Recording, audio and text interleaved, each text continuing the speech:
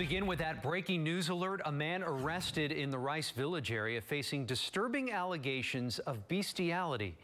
Good afternoon. I'm Andy Sirota. Channel 2 investigator Mario Diaz broke this story on click2houston.com. He is joining us now live from the newsroom with exclusive video of that arrest and the disturbing allegations against this man. Mario.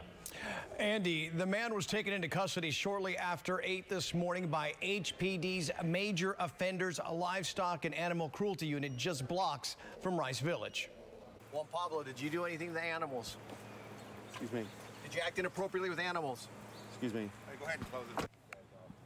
Channel 2 investigates on the scene, asking the suspect Juan Pablo Shen if he had any comment on his arrest for bestiality. The 31-year-old did not respond. Sergeant Jason Aldretti, the supervisor who oversees the unit, says the suspect was arrested after offering his pets up for a sexual relationship. One of the pets, according to the officers, was a German Shepherd. The suspect is now facing 3 counts of bestiality. He approached an undercover officer and offered his animals, his dogs, up for sexual relations with an undercover officer and himself. It's a very demented crime.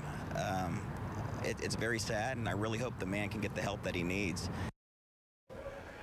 Sergeant Aldretti adds this is an ongoing investigation. Shen is being charged with 3 counts of bestiality. We'll have much more on this developing story later today on the Channel 2 News at 6, as well as on click2houston.com. Live in the newsroom, Mario Diaz, KPRC, Channel 2 News.